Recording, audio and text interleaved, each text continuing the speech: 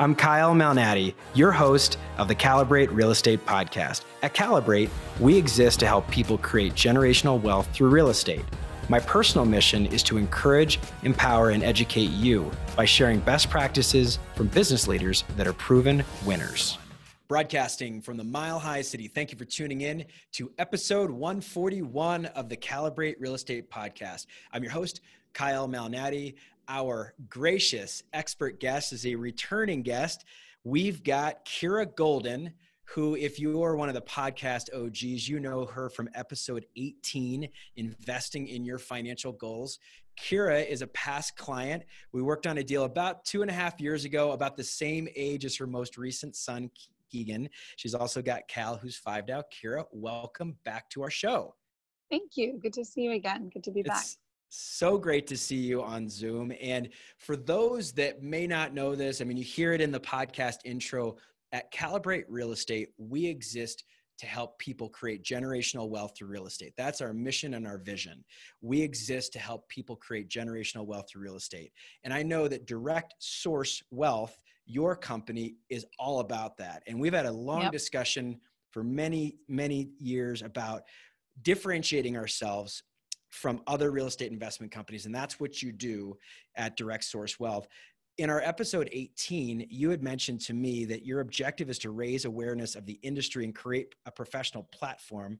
You work with local area operators in a variety of real estate segments. You actually co-GP with them and partner with them to allow investors to build a diversified portfolio. That's a mouthful, but really the reason why you said that last time was that you felt like in the last downturn, call it, about 12 years ago, that people really got disconnected from their investments. They may own a mutual fund and only know 2 or 3 of the stocks that are actually in the mutual fund. And, prospectus is 60 pages or 100 pages. And so when you talk to people about direct source wealth, you've mentioned to me that you avoid this fund model and that direct source investing is your preference. And that's why you named the company that way. So for those that don't know what direct source investing is, what's that all about? Yeah. The whole idea is that you pick a specific project or a specific investment that you invest in. And I'll tell you, actually, in the last couple of years, that approach has really paid off.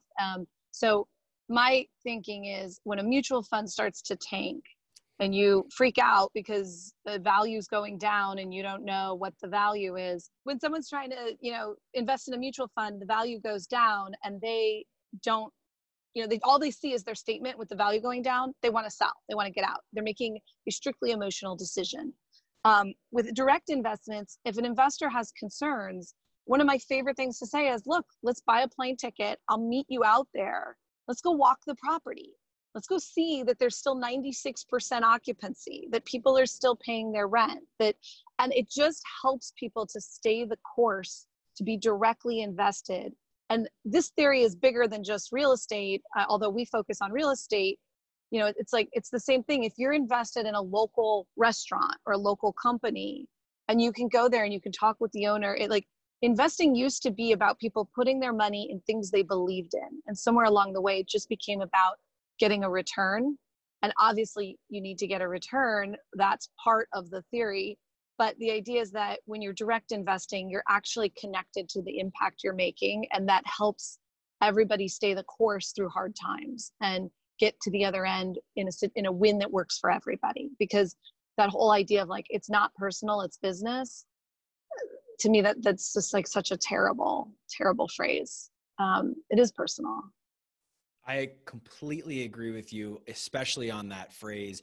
I've had a few people say that to me, and it's always kind of as they're walking out the door or about to do something really crummy to you that they say, it's nothing personal. This is just business. It's no, you're just really a jerk. A side note, though, is that your statement there reminded me of a book that I read. I got it from my grandmother, actually, called The Snowball, which is a story about an interview of Warren Buffett. And it talks about how Warren Buffett of Berkshire Hathaway and Charlie Munger will actually go out to the companies that they invest in and really get heavily invested in what they're doing. And that's why they've been so successful. And I think as we've got this economy that you have the ability to be invested in so many different things and not go out to that. It's convenience and it's efficiency, but what ends up happening is people get really detached from what Yes, they're investing in.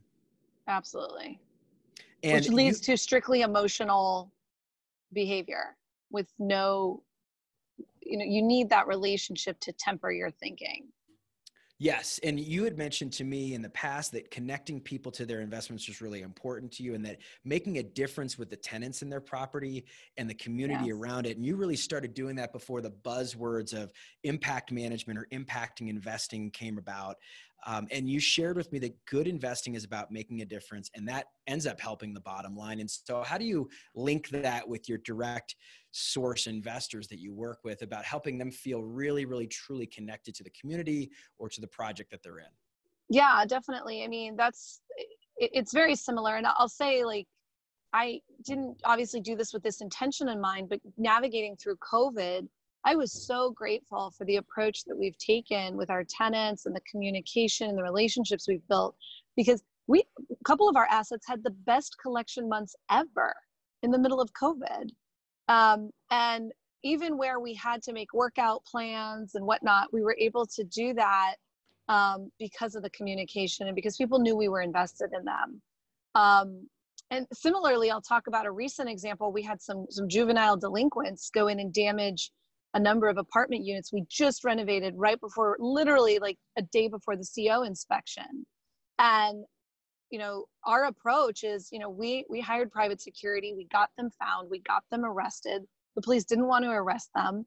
We tallied up all of the cost of the damage that they did. The broken windows, the paint on the carpet, the lost occupancy rent because we couldn't rent the units out. And now we're using a restorative approach, or at least we're working on this, of getting them to, whether it's pick up trash around the property or come out and swing a hammer or do something so that they can actually, like, my belief is that they probably really don't understand the cost of the damage they're doing, and also don't understand that they could do something proactive that can help everyone. So we do that. And I think that and we share that on Facebook with our private investor group. They know what's going on. They get pictures and updates. And I think that also helps with the direct investment. If when you go, it's great to go somewhere and have 10% of what you buy going to charity. I love when organizations do that. And we have a nonprofit now down here in Puerto Rico that they're not my nonprofit, but that it's the one that I support.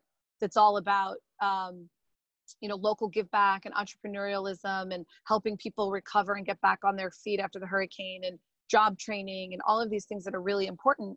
And, we give to them out of everything that we do going forward.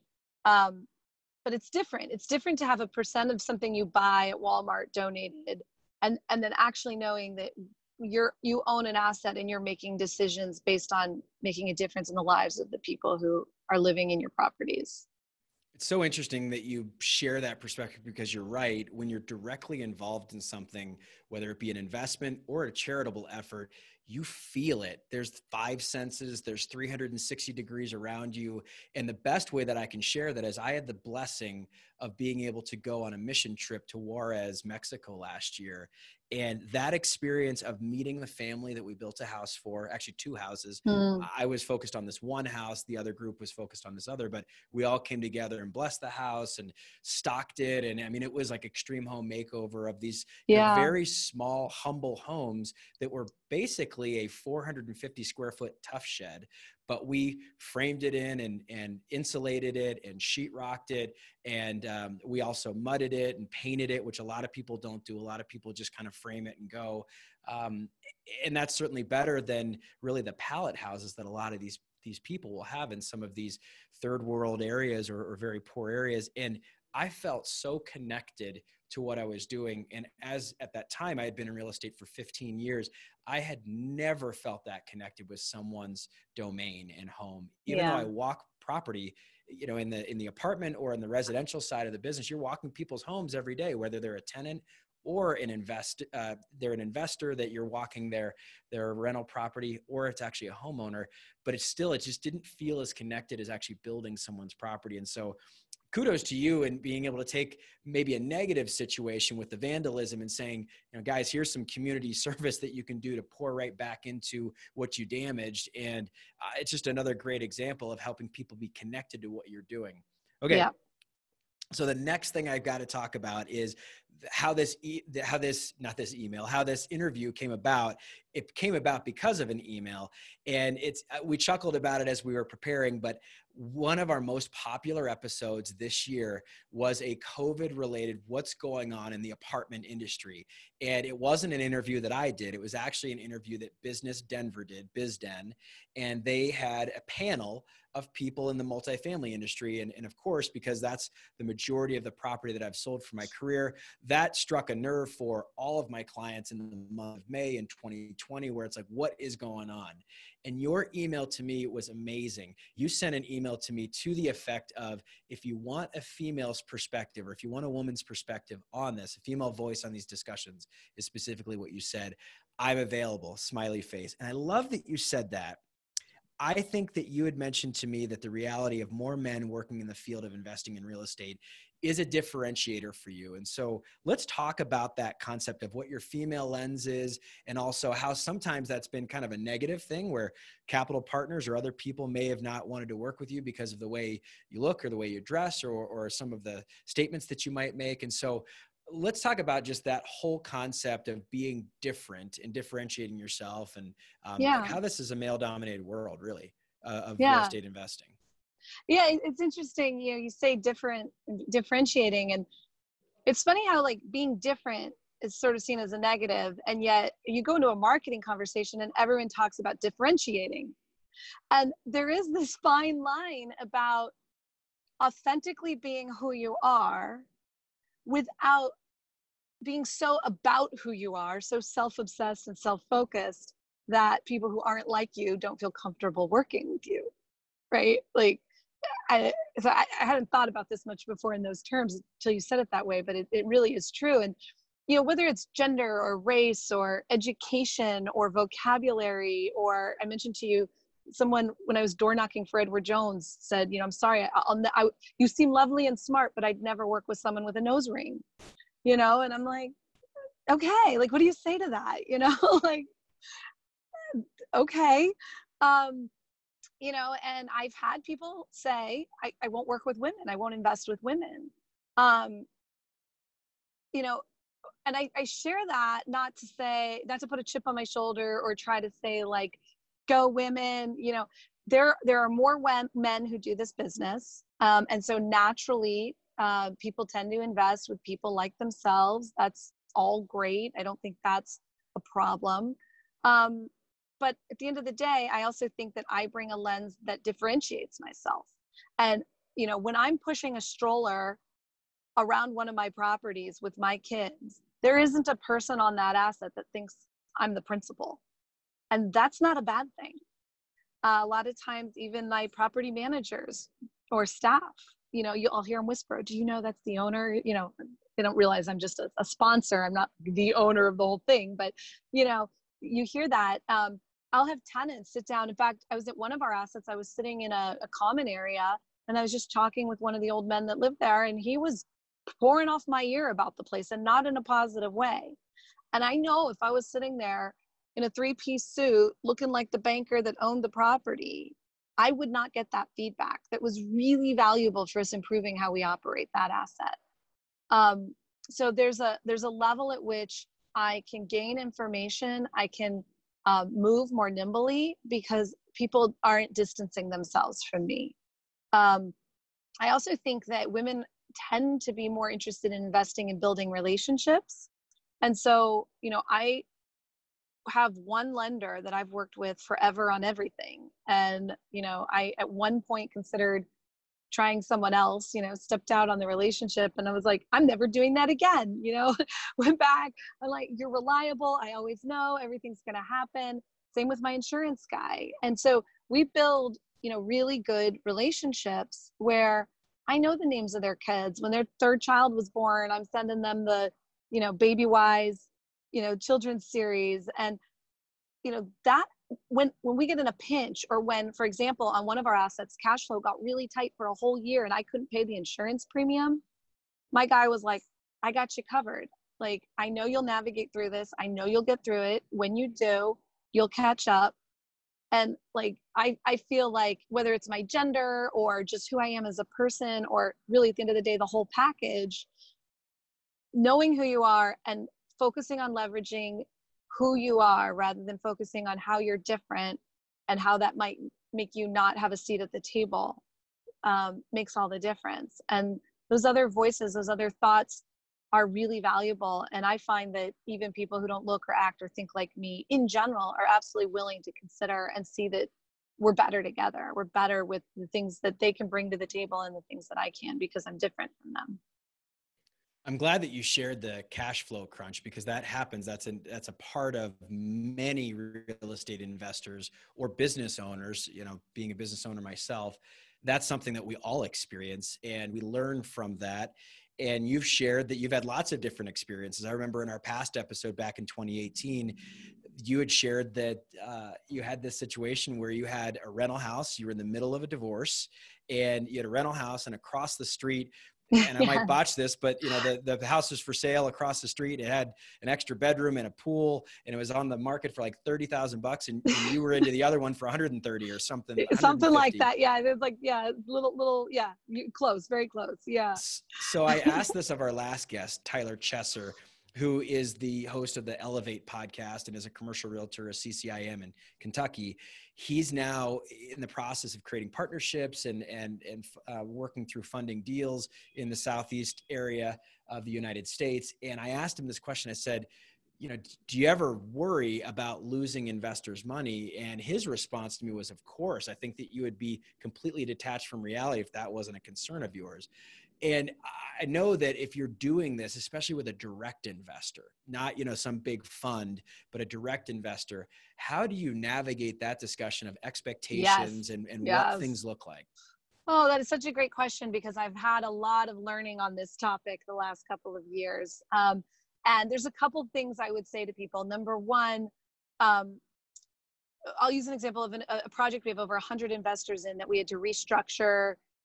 It's now, thank God, like turning the corner. We're about to refinance out of the debt. Like, things are going well, but we would not be here if the investors didn't have faith in us and let us restructure and let us get through it. Like, if they had come at us with a hard line and tied everything up in legal, it would have been a very different outcome, right? So their faith in us, I am humbled by and appreciate. Having said that, I had a call in June with the majority of the investors, and one gentleman in particular, and I have about 3 of them on this particular deal, are just self-entitled, angry people. And, I was terrified. I was terrified to have an open, transparent investor call where I knew this guy was going to try to incite a riot. And what I got instead, because of my commitment to transparency and my commitment to taking things head on, was so beautiful. All the other partners on the deal stood up and said, look, we're not thrilled with how this is going either. We had to do the restructure too. We get it. But you're out of line, right? And what I've learned is that the whole thing about outliers, you've got a few people who are going to be like your advocate no matter what happens. You could really royally screw up, and they're all like your mom and your dad, like they're going to always speak on your behalf. And then you're going to have some people who are just angry no matter what you do, right? The other extreme. It doesn't matter how elegantly you handle a situation or whatever, if things don't go exactly how they think they should go, whether or not that's even how you promised it or managed expectations or anything, it's like whatever they decided in their head, if you don't do it, they're going to be angry. And the majority of people are actually really amazing, really rational, really thoughtful, good actors. And I think that if you can be transparent and then be humble. And I turn to my investors whenever we have challenges come up. I'm very open. Hey, here's what we're dealing with. Here's how I'm thinking we're going to solve the problem. Let's do a poll. Let's do a vote. How should we handle this? And I'd say 80% of the ideas we do are my execution. And that's my job. I'm supposed to be the answer person and figure out how to solve things. But 20% are either their ideas or their reframing of how I was thinking, or the way they asked a question that made me think of a different answer. And so that engagement, to me, I don't think of what I do as me offering a deal and other people just writing a check and waiting for me to do my thing. It truly is co-investment. And their main emphasis is capital. My main emphasis is operations. But we're engaging constantly because ultimately we're in this together. And I have seen that help us navigate through some challenging times. And, we're not even through all of them yet, but like it's been amazing. And it's helped me start to do a new thing, which is, having been in real estate for a long time, I've never been in a situation where I've lost 100% of my money. I've lost money in deals, but I've never lost 100%, right? And so in my mind, I truly don't believe that you could make an investment in real estate and wipe out, right? Like I just, that's not something that seems real to me. But having gone through some challenges where passive investors who don't have a lot of control over a deal, in their minds, they start to think my value is completely gone. And they start operating from that position of a total wipeout. It made me realize that now when we do new conversations with new potential partners, we really focus a lot of the conversation on what happens if this money goes to zero. And sometimes that's even a multiple callback conversation where I come back and I say, hey, let's do the exercise. Like, what if I called you right now and said that money you just wired, what if I said it's gone? What happens to your ability to pay for your kids' college education? What happens to your retirement? Like, can you really navigate that? And that's something that I've always been thoughtful of. Like you said, if you always have to be worried about, what happens with people's money. But now I'm also realizing that I need to almost facilitate for them the experience of having a loss as a mental exercise so that they can really be calibrated to that decision before they make a commitment. And then the other thing is keeping dry powder, or keeping, like in my case, my advisory board and some of my closer investors available. If there are people who you want to get out of your group because they're not in alignment with the thinking of the group, to have the ability to do that. I think that's really, really important, because, you don't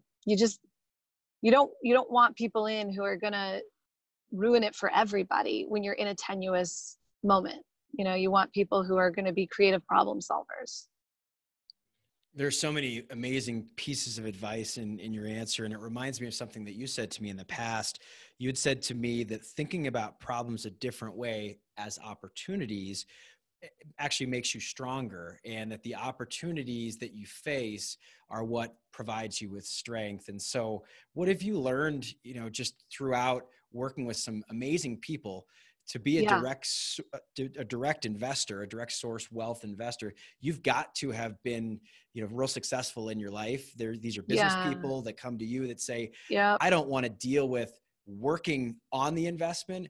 I want it to be passive.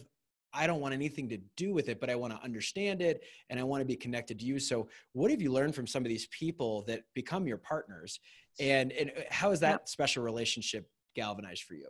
Yeah, I've learned a lot from them. And I would say, some of that is on the investment side, but most of it is on the personal growth and development side. To just, one big one is that, the kind of people who do what I do, we tend to think we know a lot. We tend to think we know how to do pretty much everything, let's be honest. And when we don't know, there's sometimes this tendency to not want anyone to know we don't know. And my partners have really helped me in my core come to understand that not only is it okay to not know things, it is okay to tell people you don't know things, and to open yourself up and be vulnerable and let them help you solve the problems. And the faster you do that, the better everybody wins. And so that translates to business, but it comes first from really just on a personal front, having that quiet confidence. The other big thing, you're a person of faith, and like, I've always been, I've been a Christian for 20 years, but in the last 5, God has really been like, I don't even have words. But I'll just give an example. We have a project down here in Cabo Rojo in Puerto Rico that in my mind was a vacation rental. That was the best use of it. Cabo Rojo is a hot vacation point. It's like, the tourist destination. And we own half the complex. And the other half of the complex is owned by local Puerto Ricans, primarily as a second home.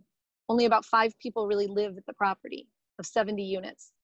And I have been battling with the HOA, who in my opinion has done some very illegal things, including like not counting our votes and just dismissing us and having private meetings and whatnot. And, but I've been fighting them head on. And in December, we made a big play to like bring a bunch of people down and vote and take over the HOA and push this vacation rental concept that was my concept. And we lost because they literally just refused to count the votes of all the people there. And our only option at that point is to go to court. And that's very expensive and cumbersome and et cetera. And so I went into prayer about it. And what was interesting is like, this scripture of like, from glory to glory came up. And I realized, I was like, I am trying to force my will on this situation, on these people, on everything. And it's not my will, it's his will that I'm here to serve. So I'm going to stop fighting. Like, I've given it my all. The sign is clear. They're not going to listen to you. I'm going to stop fighting. And we've pivoted and we turned these into long-term rentals and Section 8 rentals. So by February, and maybe you can get where this story's going now, by February, we no longer had vacation rentals in Cabo Rojo, Puerto Rico. We had a property manager and we were leasing up long-term rentals. And then COVID. Tourism was shut down. Puerto Rico was on lockdown. Nobody's traveling. Airbnb rentals are tanking. And we're signing leases. And so, whether it's my investment partners or my big partner in the sky, like the biggest lesson I have is to listen hard to others and really get in the flow of what is best for each asset, what is meant to happen there, the course of events that's going to have the least amount of conflict. Now, that doesn't mean I can't put on my armor and go to battle when that's the right thing to do. I can and I will. But sometimes it's like, you just listen. And I could have been right and I could have gone to court and I probably would have won. But would I really won? Because we would have had Airbnb short-term rentals and invested God only knows how much more money. So, and literally God knows how much more money we would have invested. And instead, like, the assets going the right direction in the midst of COVID. And so there really is this big thing of recognizing that I am only here as hands and feet to serve others, to serve my partners, to serve the greater good. And when I'm conscious of that and when I'm doing that, the way gets paved and things go right. And then when I start to think I'm the smartest girl in the room and I know the answer and I know the solution, that's when things spin out. So that's the biggest thing I've learned. And that's like, it's made a huge difference. And in just even the quality of life and our investor partnerships and everything. Amen, sister. I am so thankful that you share your faith and that you share that.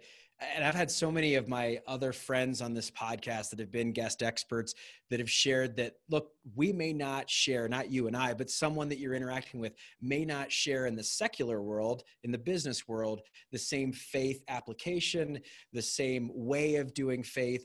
But for the most part, people really appreciate people that have Judeo-Christian values because that means that they're generally going to get someone that's ethical. Not always the case, but Sure. Generally. And just the principles of that faith and what I know as a business owner, that operating a brokerage company for the past 3.5 years has been far more difficult than being an individual broker at another company or at several other companies throughout my career. And it really tests your faith. And there have been many times, and I really do not say this to overstate, to exaggerate. This is not hyperbole. I have literally been on my knees or Yeah. on my butt in a supply closet at my original startup office saying, God, I do not know what to do. I'm so either frustrated with this situation or the money is dried out and I have a big old 5-figure tax bill that I don't know what to do with. And God shows up when you ask. And thank goodness you had this situation where you're like, this HOA is being this huge pain and I could sue them, but you know what? Let's probably just pivot this and this may make more sense. And all of a sudden, with hindsight's 2020, you realize, wow, that was an amazing situation. Right. And I have to notice, I was listening the entire time, the past 5 years, you were saying, and I just have to put a segue into this. Cal, your son, who I've met before at our closing when I was helping you in the process of purchasing a property, Cal is now 5. Yes. And you had shared with me as we were preparing for this, that Cal is in the process of starting his own investing journey at a 5. But now you've also got Keegan, who is 2.5. You were pregnant with Keegan at the time we did our last interview. So I've got to talk just about what it's like having 2 kiddos, running this big successful investing business. Obviously, tell me a little bit, tell our audience, tell us about what it's like to have an investor at 5 years old. What's Cal up to? He's so cool. He's so cool. He's the coolest person I know. So I just hired help for the first time. So I'm a single mom and I was bound and determined to be stay-at-home mom and run my company. And I've done that for the last 5 years. And a month ago, I hired, because of lockdown and homeschooling and all of that, I hired a teacher to come to that, who lives with us now and helps out. And I have no clue, honestly, how I did it before. I could not even tell you because I could not even think about going back. I mean, they just came with me to everything, every meeting, so what that's turned into is, like you were saying, my 5-year-old, like he gets up and he checks his YouTube channel, his toy review channel, and sees if he's getting new followers and if he's getting new likes. And when he gets a new toy, he, wants to wait to open it until I can get the camera rolling, and it's adorable. And now it's recently parlayed into, he wanted a toy store, and, pieces of the puzzle fall into place. And a friend of mine is building a nonprofit, a children's museum here in San Juan. And I approached him and I said, can my son run your toy store? Could he lease the space from you and all that? And the guy said yes. And he came over and they went and sat in the grown-up room, the negotiating room in the house. And Cal did his pitch. And I was sitting back in the corner in the chair. I wasn't involved. I was just sitting there. And my friend looks at me. He goes, "This is serious. Like, he really wants to do this." And I said, "Yeah." And he goes, "All right, then we have to talk about, like, what are the profit splits? What are the capital contributions?" He starts looking at me and I'm like, it's his Coverdell account. It's his college fund that he's going to be using to, buy merchandise and pay rent. So you got to talk to him, it's funny watching him make these decisions. Because a lot of times when people say, "Oh, my 5-year-old owned a piece of real estate or this or that," like, the parents doing it. And that's great because the kid's still learning watching. Like, that's not to diminish it. But it's really funny. He has this whole idea. He said, I want to give away a toy. And so that kids come into the store, and this will reveal to you, he's got me wrapped around his finger, because he goes, once you get the parent in the store, they're going to buy something. Like, oh God, I don't know if all parents are this way, but your mother. And, so he said, we'll set up something where kids go on an app through each area of the museum, and they, follow and track, and then they come into the store to get their prize, and that'll get them in the store. And then I want to sell educational toys, and I'm going to, on his YouTube channel, he wants to show people how to do the educational toys, because he said a lot of kids are homeschooling. So they could buy the toy at the store or order it online and then go on his YouTube channel and watch how to do it. And he this is him. These are his ideas. And this guy is just looking at him and me, like, I know what I'm talking. I'm like, this is not me. I don't know. But I guess that's the advantage of, the last 5 years of his life. He's been on every airplane with me, at every hotel, walking every property, going to every meeting. And, so he's just doing it, and it's fun. I mean, it's a game for him. It's like he's got a good heart about it. Oh, that's so cool. And it's so true, because I'm sitting at a closing at Stewart Title with you, 3 years ago, and he's there and he's playing around, and, he's younger, of course, at the time. And this is before Keegan, because Keegan was in the belly at the time, and it's just so neat to see your kids. And I've got 3 that are all elementary school age now, to see them operating in an area that they find interesting to them, and really honing their craft. And you had sort of teased this to me as we were preparing, but I was like, I don't want to hear about this, because I want it to happen live. And I had written a note down. I feel like it's maybe divine intervention here, that 2 of my last questions sort of talk about the subject of trying and failing, and then, achieving after that failure, and learning. And there's been a lot of personnel related failure for me as a business owner, where it's like, it just crushes me to see these relationships kind of move and go. And I wrote down something that you had shared with me, and it links up into these last 2 questions. So if you're ready for it, here we go. So let's do it. You had shared that there is no better time to take significant risk when you're really young. And this is as you were embarking on being an investor.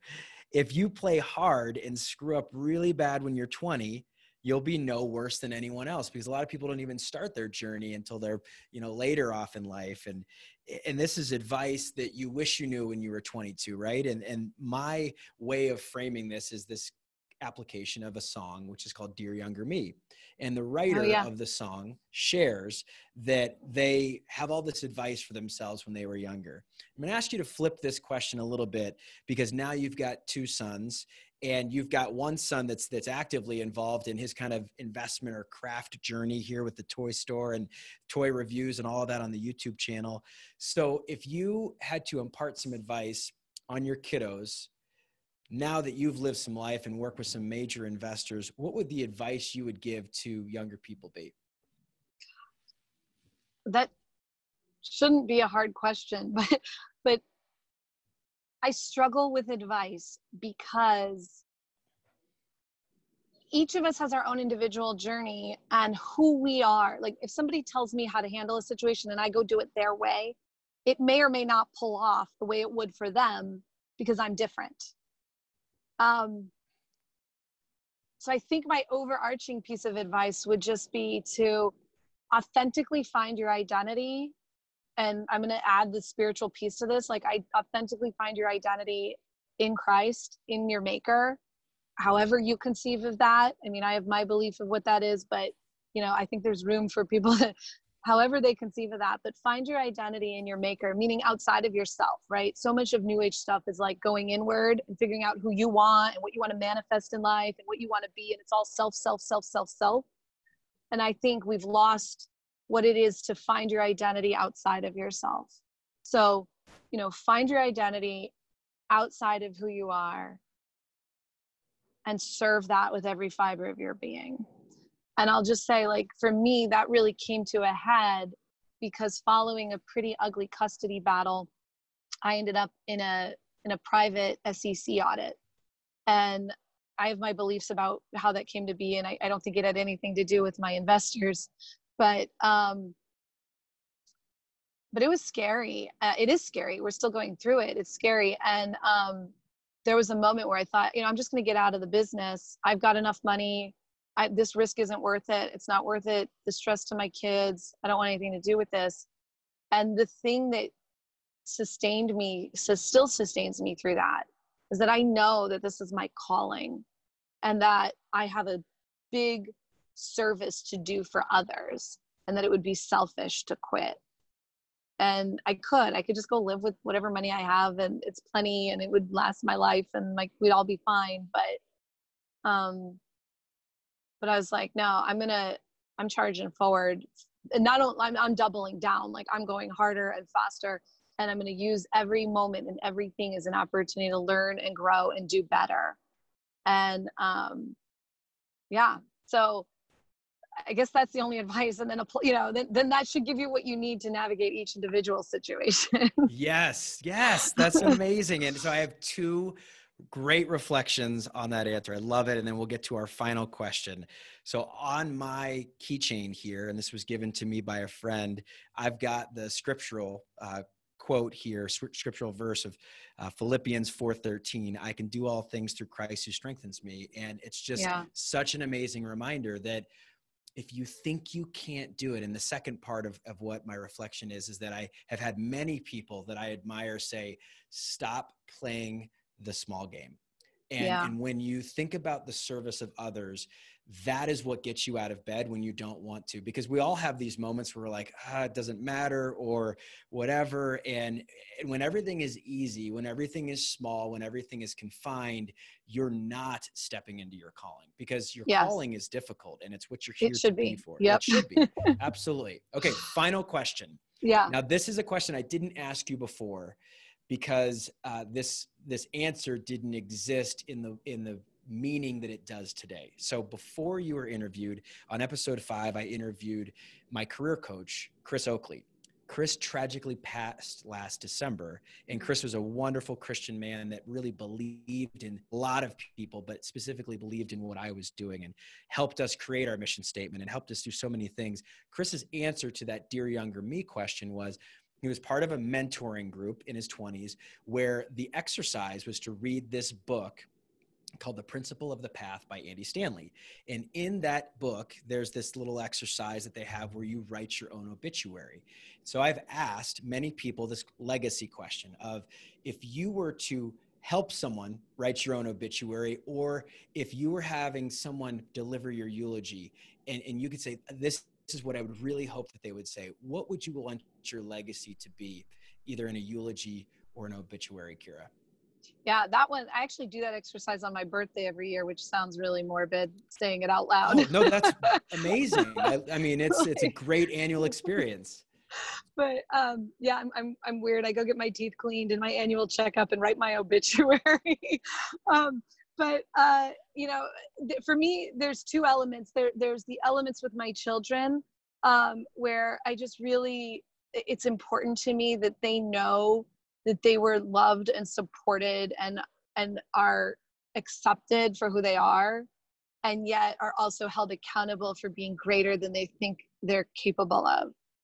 So, I want to leave my children feeling that tension, right? Because it's like some parents push their kids so hard that they break, and some parents love their kids so deeply that they fail.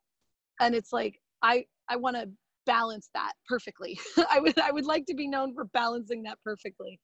And then I think the extension of that to the world would be that I treat everyone like my children, right? Like that everybody just feels that they feel part of the family, that they feel that like maternal energy from me, that they feel protected and advocated for and seen the best in and accepted for who they are.